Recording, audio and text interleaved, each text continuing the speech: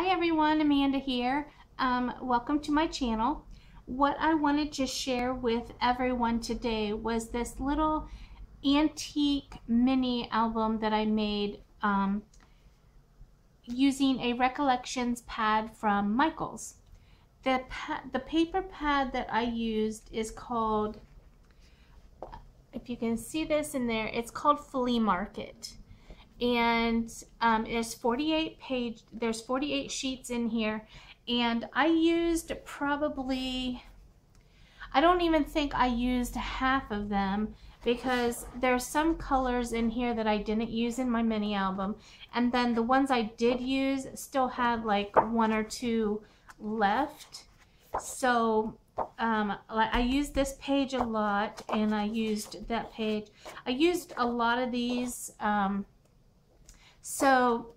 but there's so many that are left. And when I show you the mini album, I can show you how I used all these different pieces. But basically the entire album, the mini book, was made using only this book and some items I had from my stash.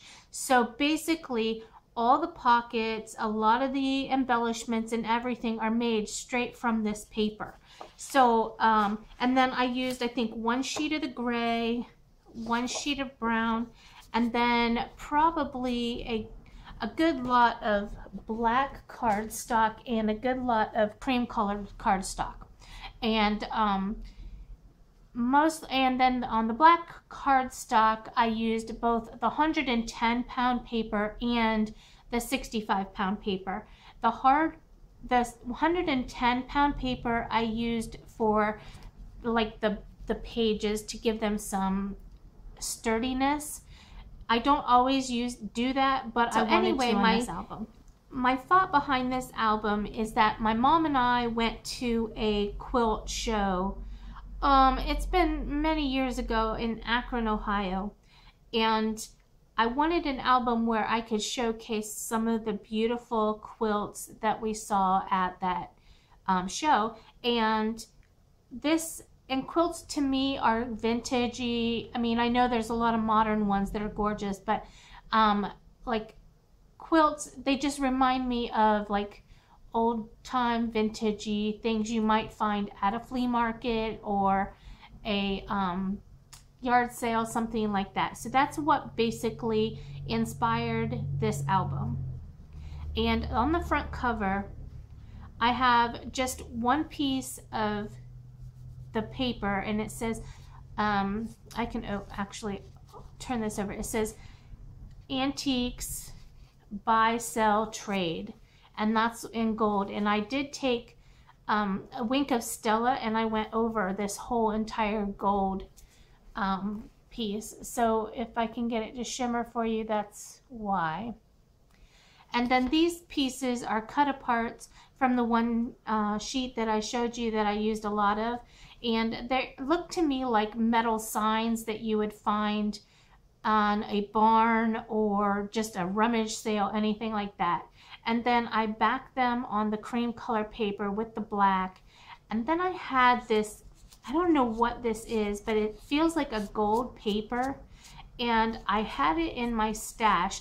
And basically, I don't know where I got it from, because I think I got it in like a scrapbook kit, but I just found it laying on my table. And what I really wanted was, I wanted silver, because I wanted it to look like that silver tin looking ceiling type stuff, but I took the gold instead, and it was just like this gold piece of paper, and I folded it back and forth a lot and then just kind of tucked it in everywhere. So it says, yes, we're open, love, and then the antiques. So on the inside, I did this album a little bit differently than I normally do as well, because what I did was I tried to line up my pattern paper for the pockets and everything so that they all looked the same and cohesive. And normally I would want all different patterns, because that's just my style. And this time I just tried to make it so that it looked like everything was all one picture.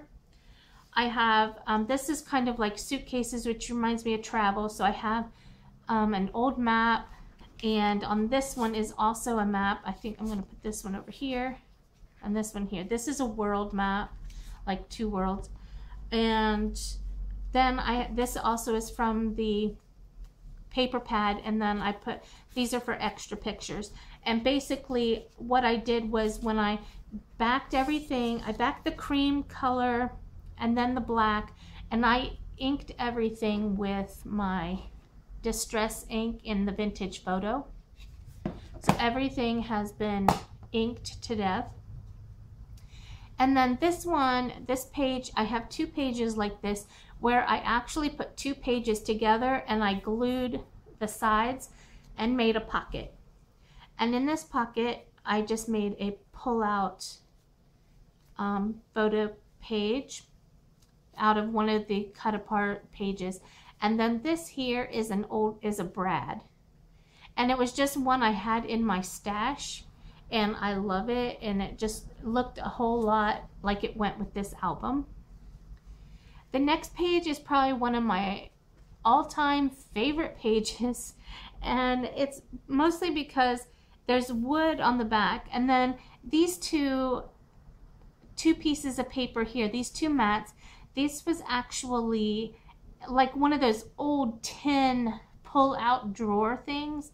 So what I did on each page is I created what looks like a file folder, and I inked everything, of course, and then I put a little index card in here, so it looks like a file folder. This one says family if I want to write something on it, and then this has just a little embroidery picture tucked in here as well. And I thought this is really cute because if you stick it in here, it looks like a file is sticking out of the drawer, and I did that for each side. So I just thought this was really cute. And this has like an ephemera piece again that was in my stash.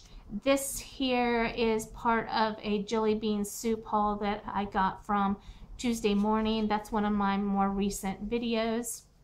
So that all goes in there, and I absolutely love that page. The next page is what I consider my sewing page, and this is probably where I think the quilts will look the best.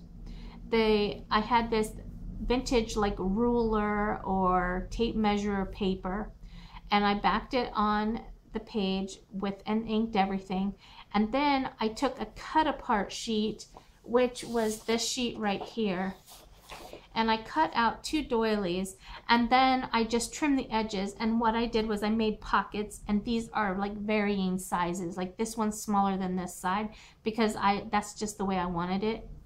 And then in this pocket I have a photo mat that is an old quilt picture. And on this side I have an embroidery piece. It says the number 2. And then I have this like tag, Life is a Treasure Hunt. And honestly, I made it, but then I didn't know where I wanted to put it, so I just tucked it in there. So the doilies were cut out, backed and matted on cream and black. And then I took ribbon that I got from the Dollar Tree. It looks just like this. I got this for $1. And I tell you, I have used this in so many different projects. I love this, and I can't get it anymore. But anyway, so then I glued that on here at the bottom just to add some interest. And then I added a button on each side, and this is Stampin' Up buttons that I just had in my stash. So the next page is probably my second favorite. And this one reminds me of a library, because both sides are books, and then I have the silhouette portraits on each side, and I just fussy cut everything out and matted it, inked it, and everything. And then you open this up, and it looks like a photo wall. So it looks like you have a wall full of picture prints, and that's exactly what I wanted, to be able to put some pictures in each of these frames, and then I will put something over here on the side. I really didn't know what I wanted to do on this side, so That's why I don't have a photo mat or nothing, but I can always put a picture there or ephemera, or maybe I want to write something about the day. So that's that, and that is probably my second favorite. The next one is kind of like a chicken coop page. That's, or like the side of a barn. That's all I can, it reminds me of, because I have two more of these signs, and this one says beach access, this one says exit, and then way out. I have a little cut apart here of a peace sign, and it's all like that vintage tin looking sign stuff, and there's plenty of room if I want to tuck something else in there. And then this is just another sign that says real estate farm loans, and it kind of tucks right in there. And this paper pad had so many different pieces I could cut apart, that, and I didn't even use all of one page because there's more photo frames, there's arrows, these different kinds of arrows there, more and more arrows, the ampersand, and then another portrait, a little A, and then just more photo frames and things like that. So that's what this page is. And the next one is more my crocheting page. And for this one, I put the crochet paper on the back, and then this is a place for a photo, and it's the crochet paper from the kit or from the paper pad.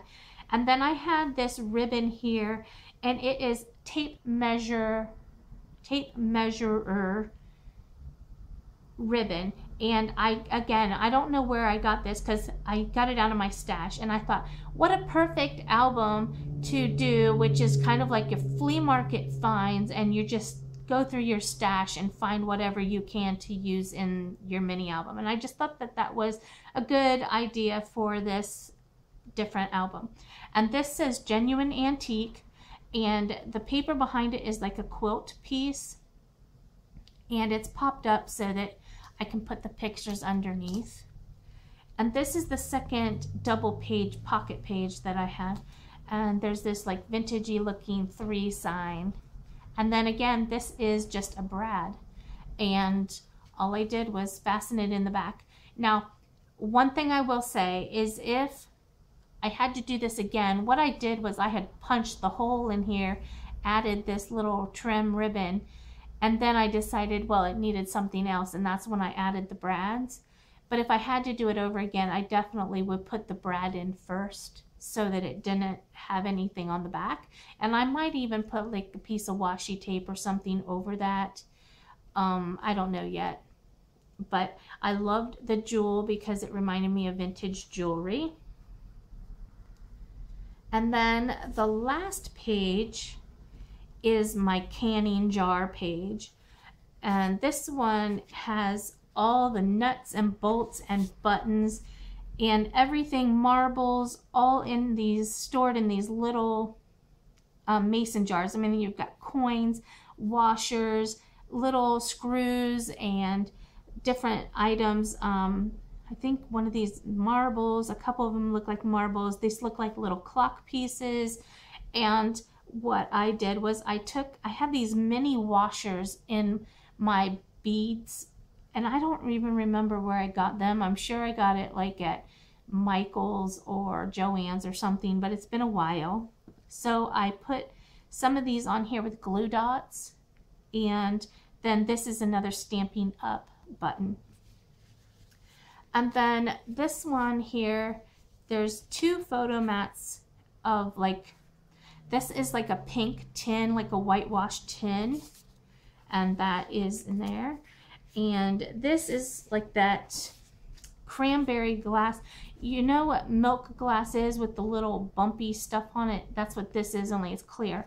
I don't know what the name of it is because it's not like carnival glass, because carnival glass kind of has an iridescent look to it, but I'm not sure what the name of it is, but that's the vintage glass. And then the last piece of this is just an old picture frame. Now, I don't have as many places for pictures in this album, only because I'm doing the album for one event. And I do have a lot of pictures from the event, but I wanted it to be like a special album just to remember that event. And I wanted the paper to be part of that remembering. And then the back is just a plain piece of paper from the kit. So this is my mini vintage flea market antique mini album, and I had a lot of fun making it. I have enough paper and stuff left that I could literally make another album, but I would have to make it differently. And then I could also make some cards. I think this paper would make great Father's Day cards. And I mean, there's even these tags left that I didn't use. So I may do another project with it. I don't know yet, but I hope you like my album. And if you do, please give me a thumbs up. And thank you for watching my channel. Bye-bye.